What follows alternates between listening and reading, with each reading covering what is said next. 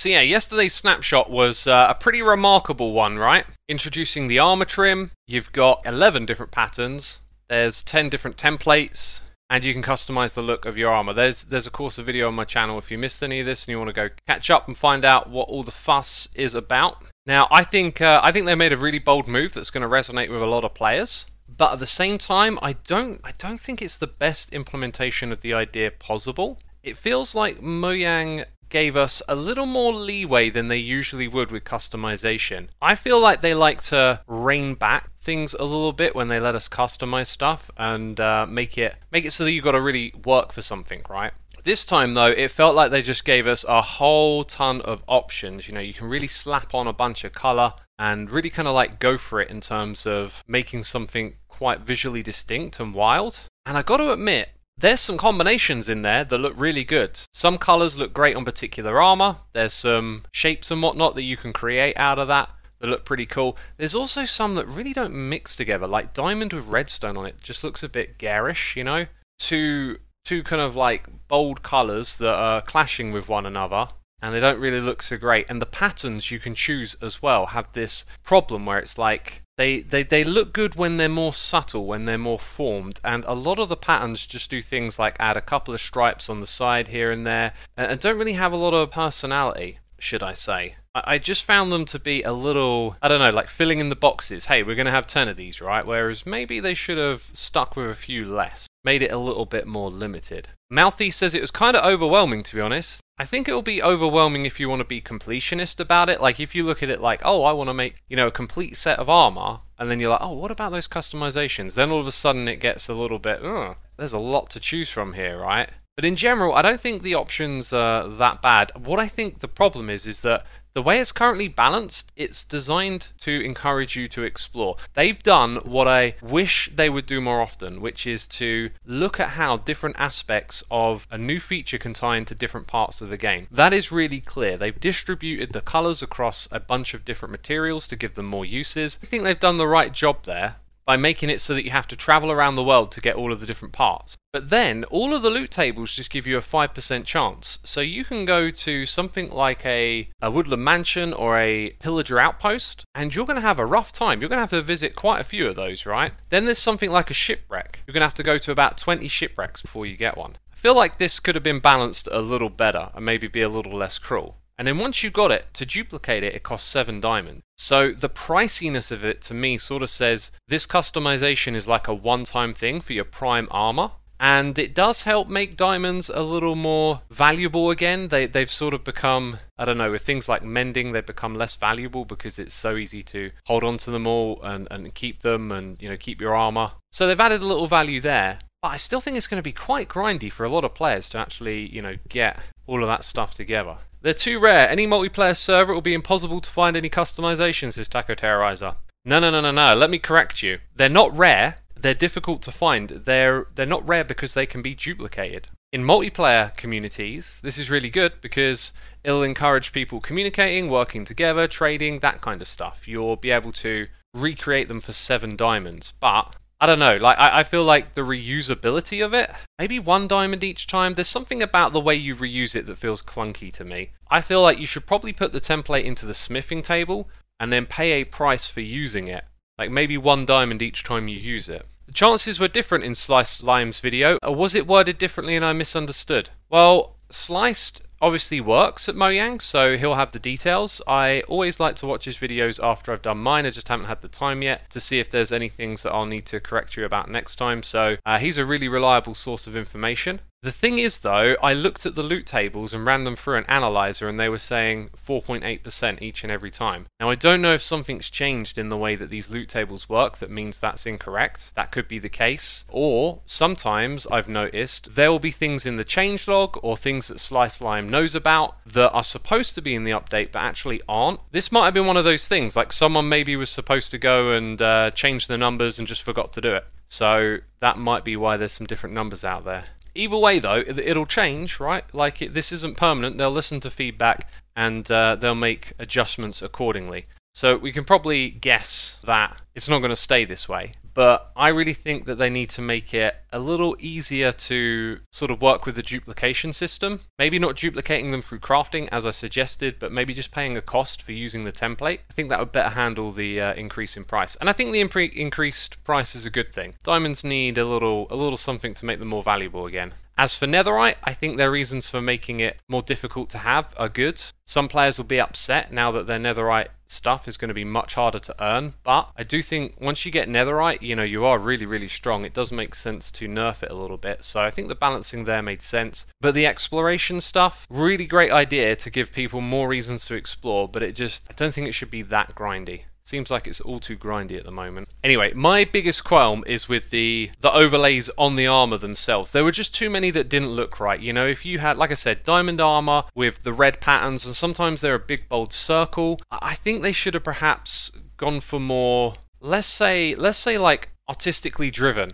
For me, I feel like the way I would have approached it is maybe constrain the amount of options that you have. So rather than having this big variety of shapes and colors, it's more like there's a leaner selection of things that really fit together, like nice trims that suit a particular type of armor. That would have been my approach, because there's a lot of combinations you can make that just look noisy and ugly, and I don't know, like some players will like that, some players will like a lot of contrast, and I'd probably be like, oh, I don't like that combination really, but you know, it gets a little subjective and personal at that point. But I really do think there's something to perhaps just constraining the amount of options and making sure that like everything's a bit more consistent with how Minecraft looks. Because as it currently stands, you can just make some really kind of like haphazard looking collections. MonPJC says the trims have their own PNG files, so can be tweaked. Yeah, so Datapacks, great idea. Clearly they've once again created this feature and thought, you know, what about map makers and custom content? Really good when they think through the different aspects of the game and make sure that these features are going to be sort of supported at different levels. I like that. So all of the Datapack stuff, good. However, like, again, not everyone plays with that though, right? So what is Hermitcraft going to do? Because for the longest time, we've wanted to be able to customize armor. One of the ideas I had, I've always had, and probably many other hermits have had, is to create like your own custom armor shop. One of these ideas ruminating in my mind is like Season 5, the gaming district, and like what about being like a games master who builds games and gives out players tickets for prizes, and the prizes were like these tools. We can do it with tools, we can make custom tools now, so like we can really take advantage of that, but we can't do it for armor. And if these were to be the prizes, they're all too personal and they're very pricey. I would not feel comfortable putting decorations on the armor at this price and sort of treating them like they're valuable rarities, because any other player can replicate what I did, but also they can pick exactly what they want. So I had this, when I was looking at it, or I had this idea in my head of like, this almost suits this idea of being able to open up like a custom armor shop, but when you think about it, you have to put in a lot to have your custom armor shop. And then other players are going to come along and think, well, that's not quite how I do mine, so, you know, I'm not going to buy your one, I'm just going to create my own. So it doesn't really like work for that. It's a very specific use case, but it's probably one that would be very appealing to a lot of players, I'd imagine, especially in multiplayer communities. Seems to me that there could be levels of expense. 7 diamonds for the chest, cheapest of combinations, and then growing expense for more rare combinations. When you say combination, there's only, I think, material, color, and then shape. That's the only combination really. Like there isn't like a series like you could add multiple templates and then unlock some like super rare pattern, which again could be like another really cool way to make it more interesting. If you had a slimmer set of things, maybe there's a little bit of a tech tree there. That's probably not very Minecrafty though to get that complicated. MonPJC says, had a look at the new data pack structure and how it's implemented, was thinking, now that we are seeing colours and textures being applied dynamically, like with signs, banners, leather and now armour, it looks like it could be possible to apply the same process to other tools, weapons, mods or even blocks. This could be very interesting going forward. Yeah, sounds like maybe there's some infrastructure there in place to enable these systems to be repurposed and reused elsewhere in the game.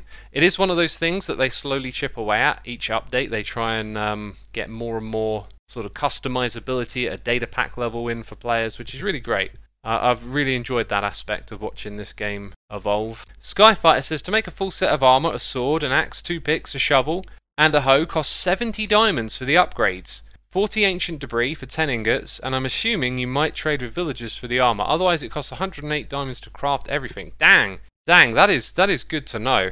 I'm going to copy that message. I want to make a note about that somewhere. Let me just throw that on my post-stream notes. Yeah, that was something I wanted to do myself at some point, sort of like map out. Okay, like now that this is here and it affects Netherite, how much is it actually going to cost? Sounds like a lot, right? Drakua266, maybe templates shouldn't be consumed when used. That's what I think they should do. I think you should pay a cost to use the template, pay a diamond or whatever to use it. Begley says, I think the Netherite grind is kind of anti-casual, because like it's fine from an SMP perspective where we're all doing big grinds, so it's just like, oh, another one on the list. Like for the casual player who may have found Netherite already a grind to do full armor and tools, that grind may have gotten to a level where they won't bother anyone. If I can make a counter argument, because I kind of agree, I think once you put players into a category, it's easy to look at the game from their perspective. But what I would say is that you can play the game with diamond armor. You can get diamond armor very easily from villagers, as you can all the books. So you can get to that kind of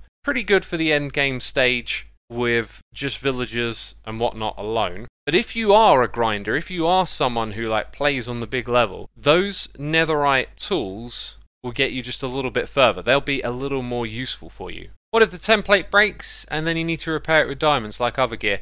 That's actually a really cool idea, like it has a bunch of uses. Yeah, I think that's a really good suggestion, Mouthy. That's a great way for them not to have to adjust the smithing table, right? Like to add in an extra layer where you got to pay for stuff. Like that's going to be awkward. So pretty good idea, I think. Dev Chimera says, this is my take. I find the Netherite upgrade now too big of a difficulty step for casual players. I mean, people already have a hard time raiding bastions with Netherite armor. Yeah, that's probably a good point. As I said earlier, like, you can get all the diamond gear as a casual player pretty easy. Maybe they need to make bastion remnants a little easier. Yeah, it's definitely a good point. I think they've increased the value of Netherite in one way, but they need to perhaps make Netherite less value in another, which is probably difficulty, as I think the grind is worthy of the reward of being able to mine so many like additional blocks with your tools. I think that's a really worthy sort of response for the grind. Cloud CTR1 says, is upgrading a shovel to Netherite even worth it with the new system? 7 diamonds for a minimal upgrade when you can just make another shovel with 1 diamond. There's a good argument there, but remember you've got enchantments and then you've got the convenience of just knowing that your your shovel lasts a little longer, but also don't forget that fire resistance. Your items aren't going to get destroyed by lava. That's a really powerful part of Netherite, and again an argument for why it's so good in the Nether, right? Like we just said a second ago about bastion remnants and whatnot, right? So yeah, the balancing goes both ways a little bit here. The guy with long hair says, would be nice if ancient debris could be made more common, making acquiring Netherite blocks easier to obtain without doing the same for armor and tools. Yeah, it does. It's a bit annoying when there's a block in the game that looks really, really nice and it is just the most grindy thing ever. I would like to see that block be a little easier to access. Anyway, I think they did lots of things really well with the snapshot, the way they rolled it out, the way they thought about the features. Just maybe the armor trims themselves, I think, left a little to be desired. Bit noisy. I would have preferred a more coherent vision of like a bunch of styles that complement each other, because right now they just sort of feel like some pretty straightforward patterns, and some are clearly way better than others, right? Way better. Anyway, that's just my 2 cents on the matter, I guess, as the old saying goes. Did you enjoy the clip? Then subscribe for more, because my second channel is where we post clips as well as the VODs of the live streams that I do on twitch.tv/Xisuma, which many of the clips come from. Anyway, thanks for subscribing. I'll see you in the next one.